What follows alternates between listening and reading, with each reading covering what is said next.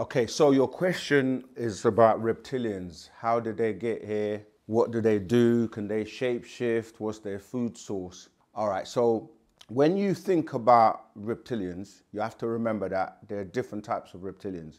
From your question, it sounds like you're talking about humanoid reptilians or humanoid reptiles.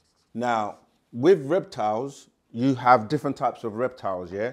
Like snakes, crocodiles, frogs, etc., right? So even us, we're tied into that because you're dealing with a being that comes from water or lives in or underwater. And when you're reading the Bible, for example, when you're reading even in Genesis, right? Genesis starts off with a flood because it says that somebody's relaying the story of in the beginning, God created the heavens and the earth. But this person that's talking is telling you about a time when there was no land. It was just water because it was void, darkness upon the face of the deep. When you say the deep, yeah, the deep, you're dealing with water. So that should tell you that there was a being that was a reptilian, right? That was underwater. Now, how would you know that it's a reptilian? Because the fact that there was a flood and only beings in water will survive in a flood. And so when you carry on reading the Bible, in Genesis 3, this same being that now becomes referred to as a serpent. Now, a serpent is a snake. But in the case of this serpent in that Genesis story, he's able to walk and he's able to talk because they tell you that he was speaking with Eve.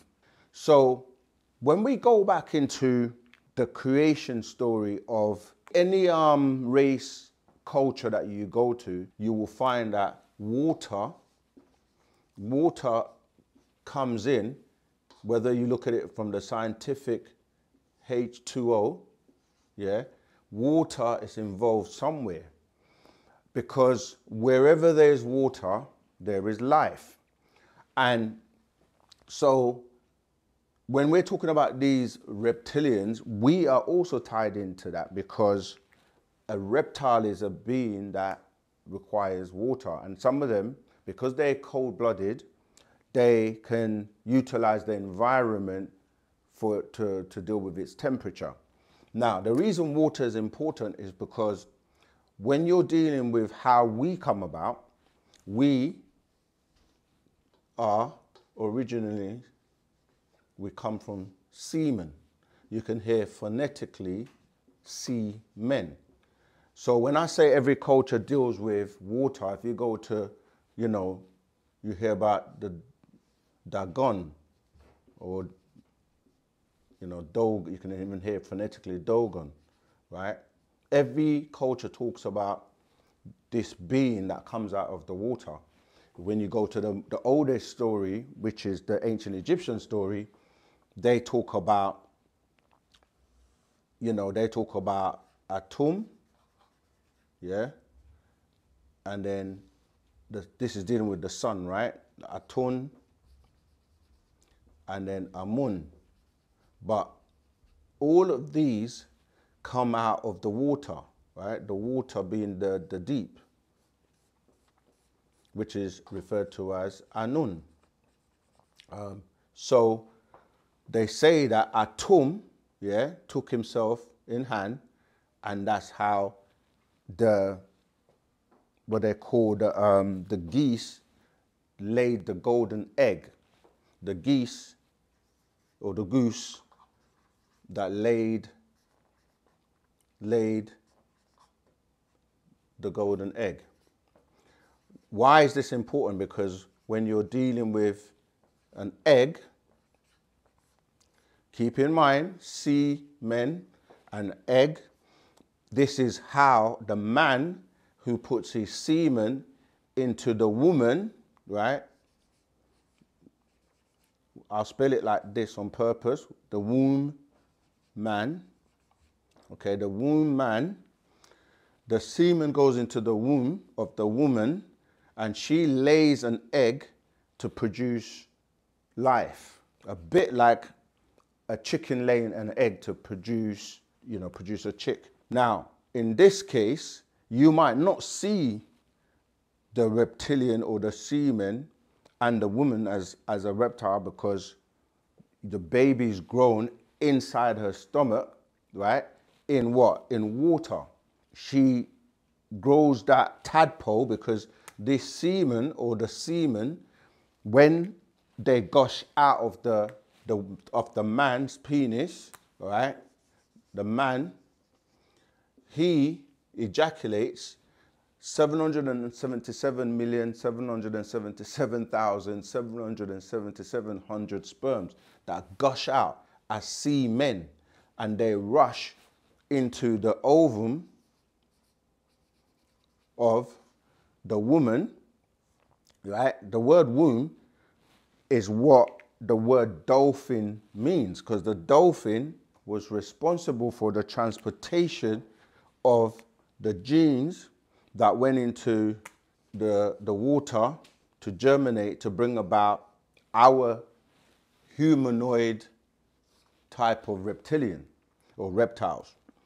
Now, when you start to look at the seamen, the waters, this is where the Egyptian story, which is the oldest one, right, deals with coming out of the waters onto land, and then they talk about frogs and snakes. And this serpent that is being spoken about in the Genesis 3 story, he's a reptilian, but he's an actual being. So when you say, where did they come from? Can they shapeshift? Can they walk amongst us? And what is their food source? What we're saying is that we are part of the evolution cycle coming out of water. This is why we still need water till today. The planet is more water than it is Earth. We are more water. We need water. We need to drink water every day. We need to bathe in water, take showers, or we will dehydrate. And so the reptilian nature is part of us. So we are part of reptilian. But you do have reptiles, which I was saying when you go back to the story in the Bible of Genesis, the beginning, it's talking about reptilians that were already here in the waters before the earth was formed into what it is today. Now, those reptilians were living here, and when the water or the flood subsided, they came back out onto land. And so how do you know this? Because the story of Cain and Abel in the Bible, when Cain kills Abel, and he's afraid that when he goes to the land of Nod, these beings were going to kill him. These are those reptilian beings that were already here, that were evolving and came onto land. So when I was saying Dagon, or dealing with most cultures that deal with beings coming out of the water, you have, I'm trying to draw it, the hat that the Pope wears, that's also in the shape of a fish, yeah? And that deals with, it's called a mitre, M-I-T-R-E. So you can check that out, right? Because everyone talks about how life started in the waters and coming onto land. So you have us as reptilian beings as well. And what do we eat? Some people eat flesh, and they eat meat and red meat, and that gives you the aggression of a reptilian. And we have, right? Remember the semen, they look like, a sperm looks like this, yeah? Like a little tadpole that gushes out. And then when you look at a human, the way you're formed, really, your spinal column, this is your head, because that same tadpole grows up. And then when you're standing up straight, you know, this is a very basic drawing, but that's, let's say that's you now. This tail leads to your head, which we call there's something in your brain called the reptilian brain, right? Research all this, and this is that tadpole that you've grown up into. So that is different from those original reptilian beings that were already on the planet, before we evolved and came out of the water. And yes, they can shapeshift. The ones that are experienced or have evolved enough to the point where they can change their molecular structure. So yes, the answer is they can shapeshift. They are able to walk amongst us. Even the political parties that you see today, most of them have two colors, red and blue. So even if you look at like the Republican and the Democrat, then in the UK you have the same thing where you have the Conservative and you have the Labour. It's red and blue because it deals with the blue blood and the red blood. That's a whole different story. But yes, to answer your question is these reptiles are able to shapeshift. They came about by way of the serpent seed, because in the Bible, the word that is used for the seed that we're talking about, which is this semen, is zera. Yeah? Either Z-E-R-A or Z-E-E-R-A. Which is it says that the serpent seed will have enmity with the woman's seed. And the woman's seed would be these beings that evolved from the water, which we know as the Pataites. Remember, Eve was from Naph and Patar. So Patar would be those Pataites, those short people that came onto land. But the thing is that you have both natures within you. You have the reptilian nature because you are a tadpole or a semen that grew in your mother's stomach for, people say 9 months, but we know it's 12 months. And then you have the Natharu's DNA by way of the Pataites. That's why you can't be good or bad. You have both natures, the disagreeable being that reptilian nature that likes to be fed, blood, meat, etc., to give you that aggression. And so the people that are running the world who are of that seed, because the serpent has seed and the woman has seed on the planet, and these are offspring that are by way of real beings having children. It tells you that in Genesis that some of these Nephilim, these beings, they had children, and the children are on the planet today. So you have both natures and you have to align your nature to one side or the other, meaning that if you want to suppress the disagreeable side of you, then you have to feed your Natharu side or the God side of you, right? So you have God, good and evil, or God and bad, God and the devil or evil, which is why it's hard for you to say you're going to be good all the time, because good is subjective, but it's really being agreeable or disagreeable. And people call that being bad, but it's really about knowing what's right to do and what's wrong to do and being in the middle, which deals with balance. And that's what Wu Sabat is here to teach you, how to suppress your disagreeable nature and how to become more agreeable so that, you can actually put into action the things that are supposed to help you elevate as being a supreme being. All right. So yes, when we're dealing with reptilians, they were already here living in the waters. Now, people might ask, how did they get to be here? The water thing is very, very important, because you're dealing with, when we say hydrogen, because hydro actually refers to water. Hydrogen really is the genes, water genes, because wherever there's water, there's life. Different types of life forms, starting off, as I said, as semen or as seeds or, very minute bacteria that then grows. So yes, you have the ability to be a supreme being and walk amongst us. This is why it's about people's actions, not really like what you might term good might be bad to somebody else, and what you might term bad could be good to somebody else. But it's all about knowing that we tie into the reptilian nature, but there are beings that were here from the beginning. And why I mentioned hydrogen is because when you look at the planet Earth itself, it also came from water. This is why there's hydrogen abundantly in the, in the universe. There were life forms on other planets before this one, and even this planet has had many iterations, and so different life forms then came from different places and took that which was evolving naturally on the planet, mixed in with them to produce hybrids. And so now you've got different types of reptilians walking the planet. Some can shapeshift, and some eat meat, and some still have children today to produce a food source. This is why when we speak in our doctrine about the food for the gods, is that some of these reptilians, they were flesh and meat eaters and human eaters. And so we actually, by way of the Paranathara, we took ourselves from the food chain. Yeah, so if we were still like amongst lions and tigers and, you know, animals that can eat us, they would eat us.